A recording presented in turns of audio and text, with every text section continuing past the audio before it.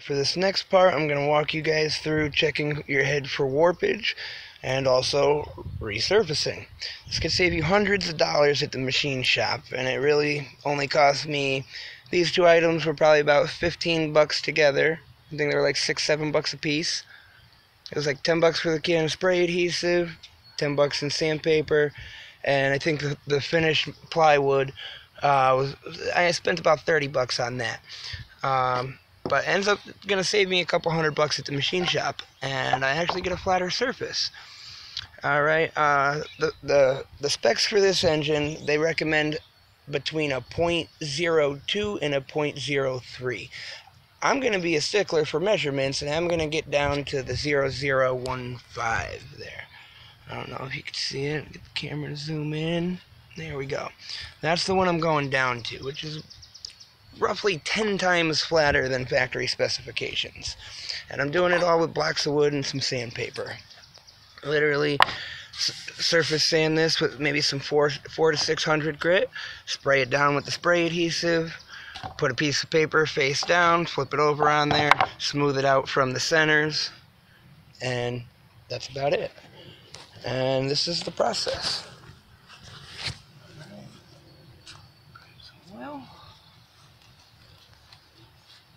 Alright, the 3 grits I'm using is 120, 220, and this one is 320. It's a cast iron block, so we don't really need to go any higher than that. I'm going to wipe some oil along the surface. We don't want to be removing too much material.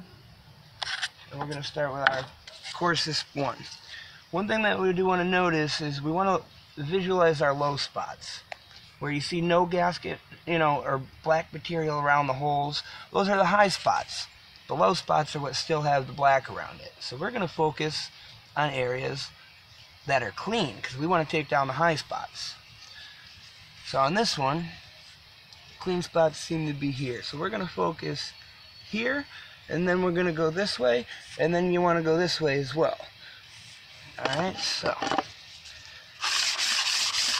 it's literally just a bunch of this.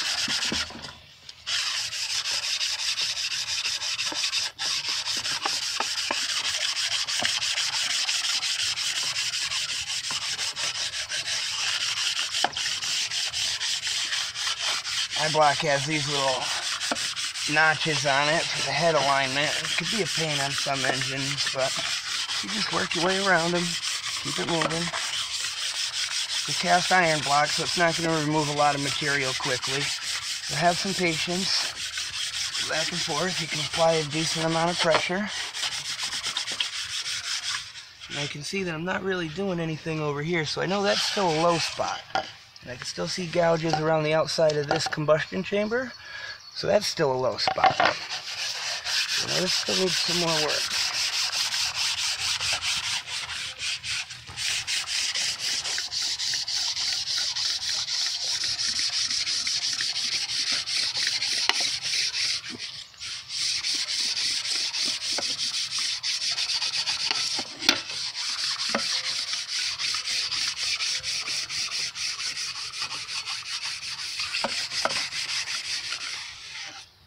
Alright, good thing to do once in a while.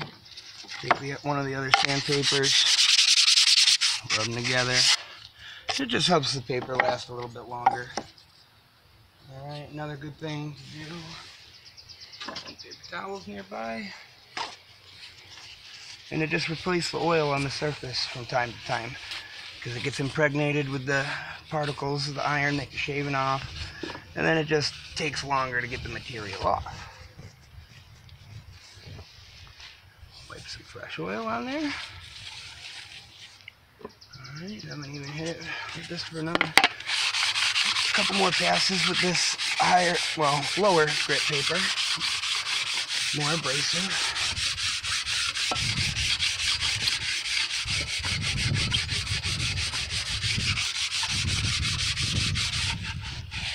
Okay, you can still tell that that's a low spot there. Looks pretty decent though. You can tell this is a high spot. So, focus here for a second. And then come around. Try and level out the high spot to that low spot. Carry it all the way. Diagonal. Back and forth. Alright. Now we're going to be going to the next grit. Again, wipe away this residual oil. It's impregnated with the larger particles. Just take more time to sand.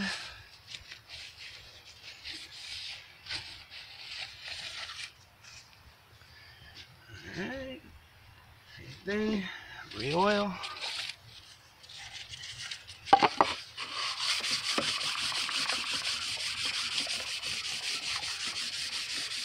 The higher you go up, you want to go more back and forth, less focus on certain areas. This is more about getting the whole thing level.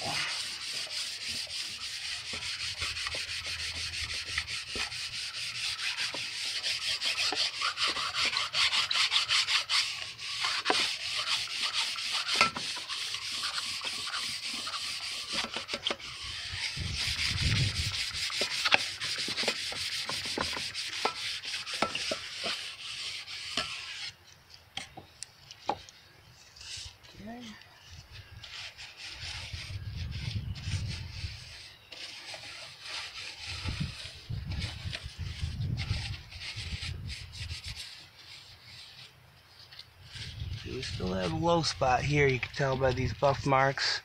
Still a couple low spots. We're getting a lot better though,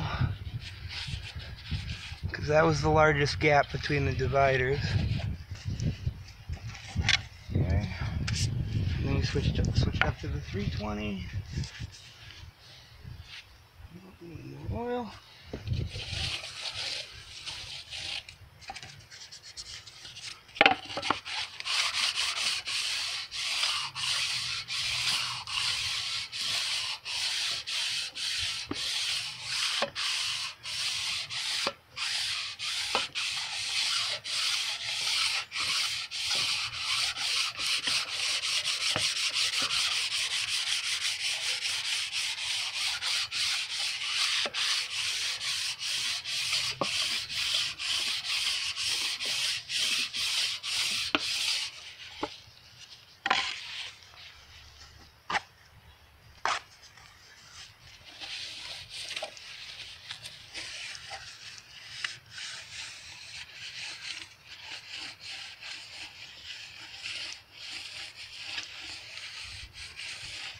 Alright, now this part, we're going to check our clearances.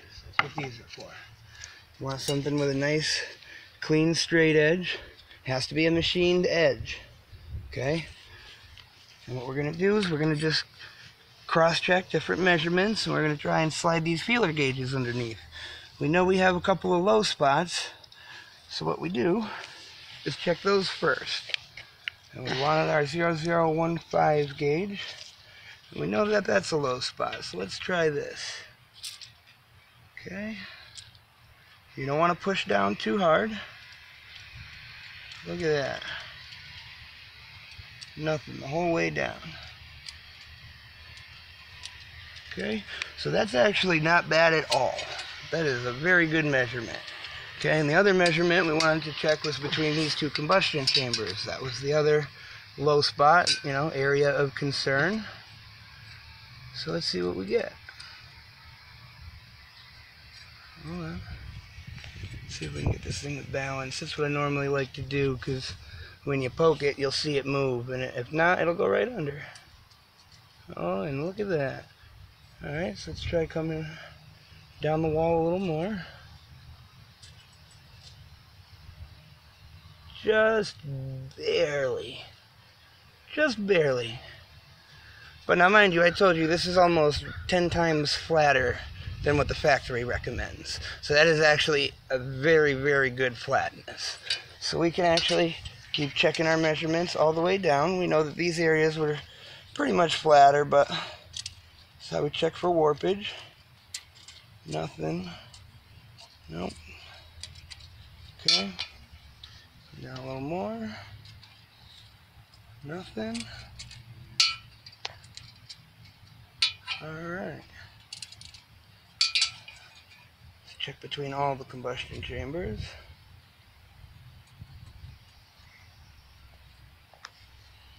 Oh, it just barely goes under right here. So we have a slight low spot there. Or maybe it's just the lean of this. So let me press down a little bit.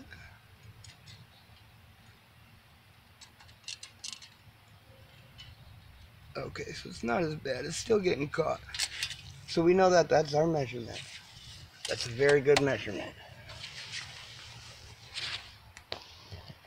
And that right there is how you deck and hone a block in about 15-20 minutes. And cost me a whole maybe about 50-60 bucks instead of 300, 400, 500. Depends on where you go. But, and still got flatter than they would have. Hashtag for that.